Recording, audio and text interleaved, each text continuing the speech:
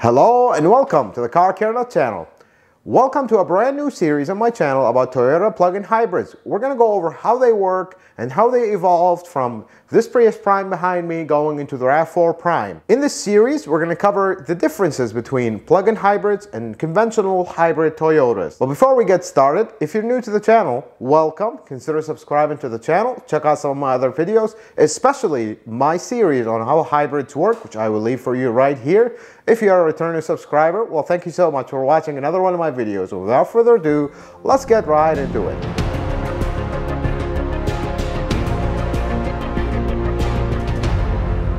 So let's talk about the main changes, but in order for us to understand how the plug-in hybrids work, we have to briefly touch base on how hybrids work, regular hybrids. Now, throughout this series, we're gonna try to follow a theme of my channel, and I emphasize the word try, to follow the theme of my channel of we're going to keep things simple because they're actually a lot more complicated than I might make them seem like.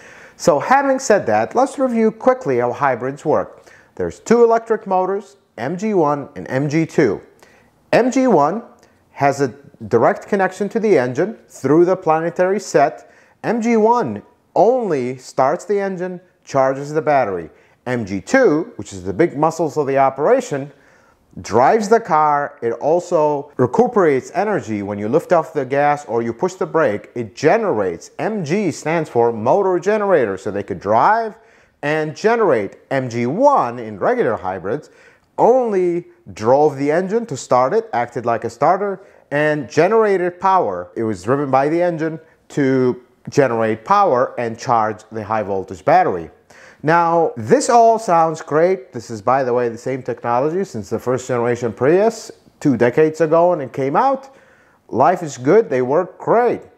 However, this is when Toyota brilliant engineers sat down together and they were like, we already have this hybrid car and it works great. It essentially has an EV mode and it could drive a very short distance at low speeds on hybrid power only, or battery power only. Essentially, it is an EV car, but only for a very short period.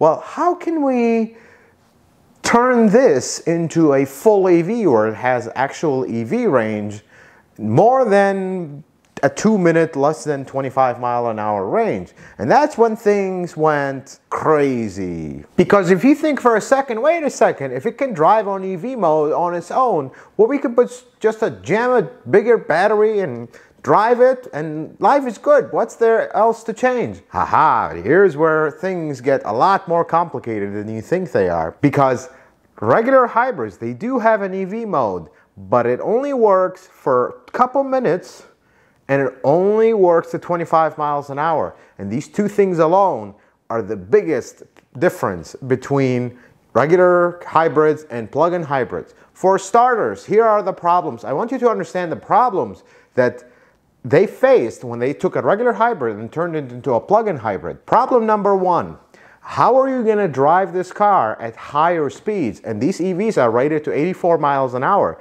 That's a far cry from your 25-mile-an-hour EV range in regular hybrids.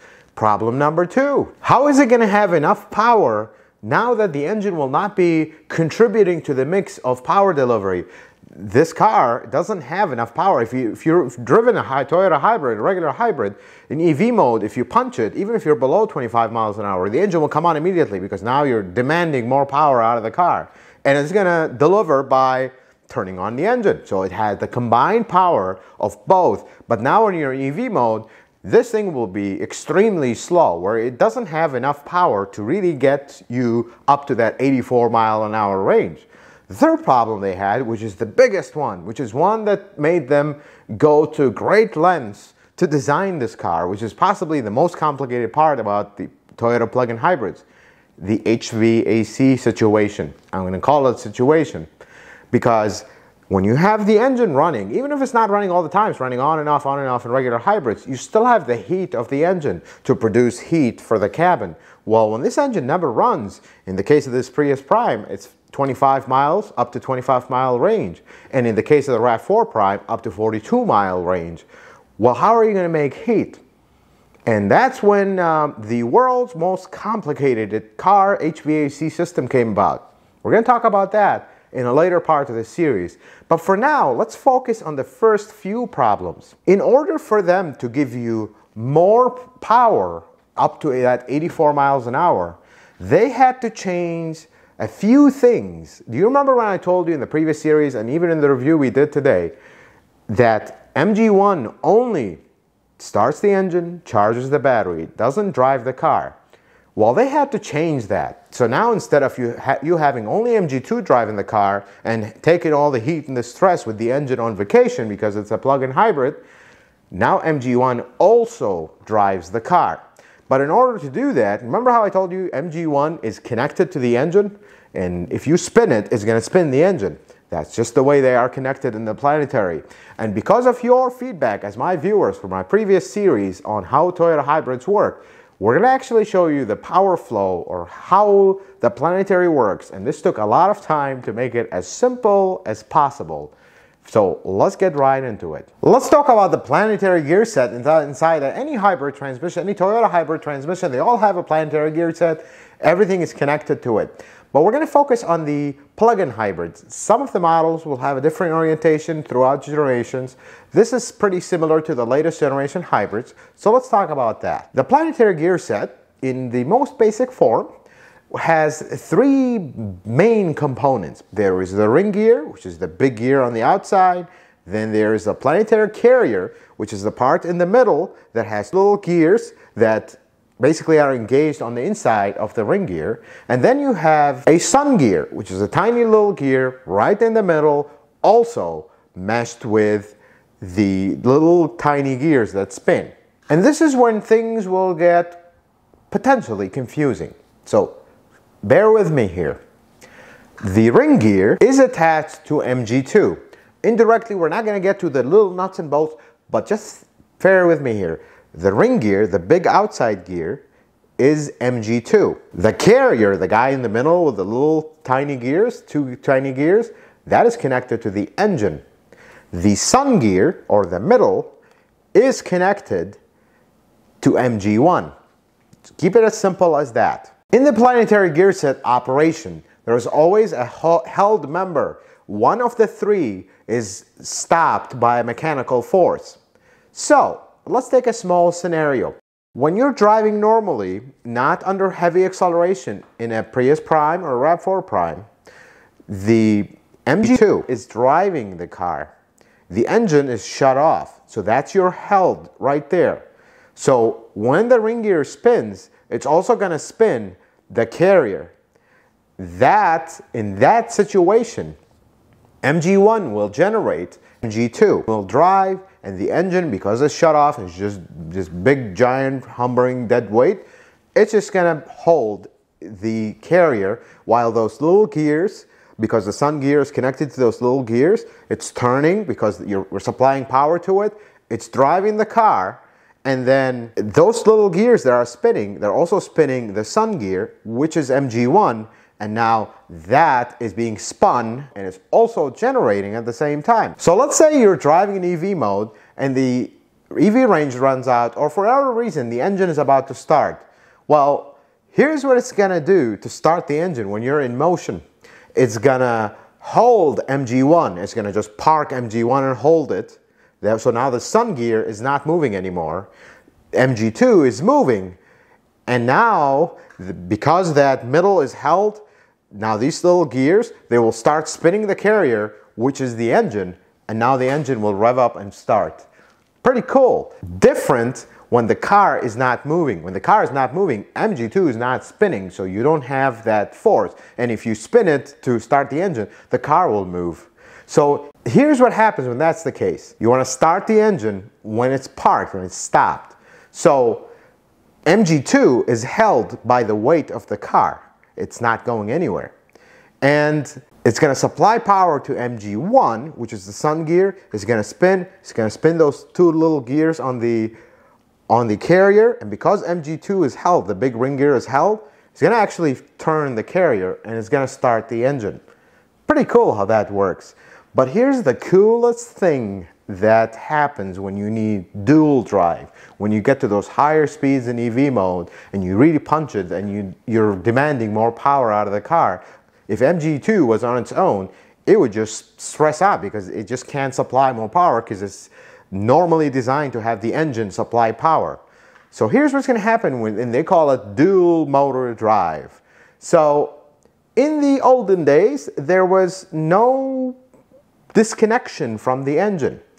However, the way it drives the dual motor drive is it's gonna hold the engine, spin MG1 backwards, and while MG2 is spinning the right way, that's gonna, because of the way the gears are orientated, it's gonna spin, and this is gonna spin this way, and that's spinning inside, and those little gears is actually gonna create a torque, and that's, you have now both motors contributing to the final drive. Basically, you have MG2 spinning by the power applied to it, and MG1 pushing MG2. So now they're both working in teamwork, if you would. But there is one small problem. If they're both spinning, what's holding the engine? And because MG1 is spinning backwards, isn't that going to turn the carrier? Yes, it will. And it's actually going to turn the carrier backwards. So it's going to reverse rev the engine. So here's what happens in that case. They have a mechanical one-way clutch. If you turn the engine the right way, the engine will start. But if you turn it backwards, this mechanical clutch will disengage, and now you can turn it, and it's not a big deal. It's held. It's not doing anything. That's how they achieve the dual drive. And I wouldn't be surprised if in the future we have this on regular hybrids where you can just have that zip of EV mode with both motors. But the thing is, you can't really do this effectively on hybrids only because they need that engine drive. That EV mode is such a short period that you need that engine all the time. But here's, to keep this inclusive, when your engine is running, when the carrier is turning, it's going to assist MG2, just like MG1 did through this little gears on the carrier. It's going to push MG2 as well to turn, basically because it's mechanically connected to the wheels. It's going to push as well at the wheels, while when these little gears on the carrier are turning, they're also going to start turning the sun gear. And that's going to start generating because now it's turning MG1. And that's how this whole power flow works. So they had to make the dual motor drive in order for this thing to have an EV mode that goes up to 84 miles an hour. And since we're talking about Planetary, let me say one thing. In an older video that I made on things you should never do to your Toyota hybrid, I told you don't leave these cars in neutral for a long time. Here's why, now that we're talking about Planetaries. So when you're stopped and the battery, and now we're talking about regular hybrids, and even this plug-in, because when it runs out of user range, it operates just like a normal hybrid, nothing different. So when you're stopped and you're in park, that parking pole that locks the wheels from moving, that's holding MG2. So when it needs to start the engine, it's going to spin MG1 through the Planetary, it's going to spin the sun gear in the middle, it's going to spin that carrier, and it's going to turn the engine. Well, if you're neutral, MG2 is no longer held.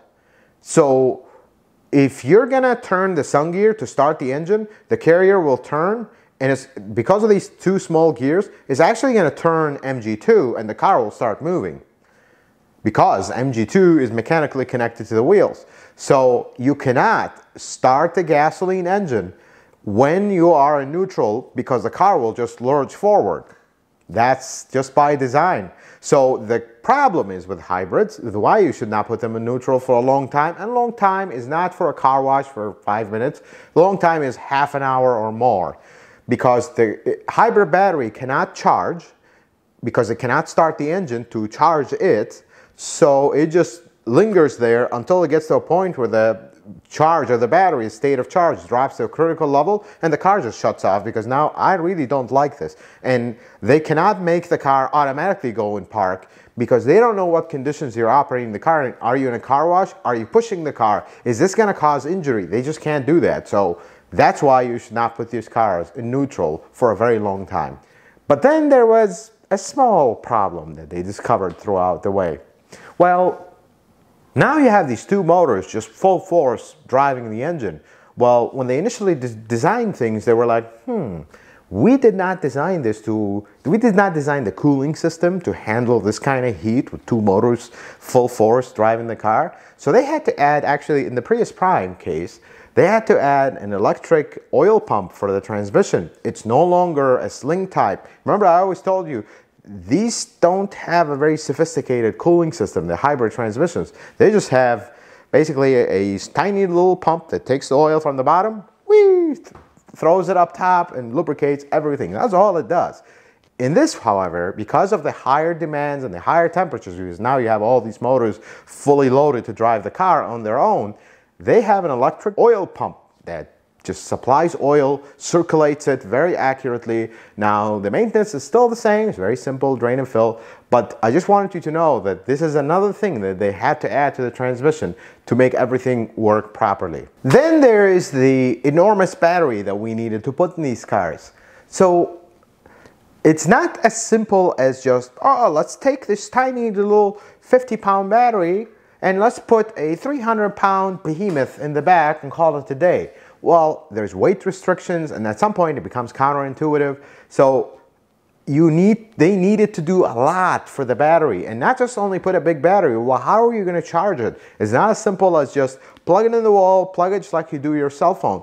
This is a high voltage battery. You're talking about 355 volts. If it's not done carefully, people will start dying and the lawsuits will pile up, and that's not good. So they had to really engineer that completely separately and really go overboard with it, which is going to take us to the conversation we will have about the high voltage battery and the charging and how that whole thing is controlled in the next part of this series. Folks, I hope you learned something new. I hope it was not too confusing with the power flow of the Planetary gear set. If you have any questions, leave them in the comment. I'll be more than happy to answer or clarify anything. If you like this video, consider giving it a thumbs up. If you're not a subscriber, consider subscribing. Turn on your bell notifications so you wouldn't miss the upcoming parts of this series. And until that video, folks, may the Lord bless you and keep you, and you have a wonderful day.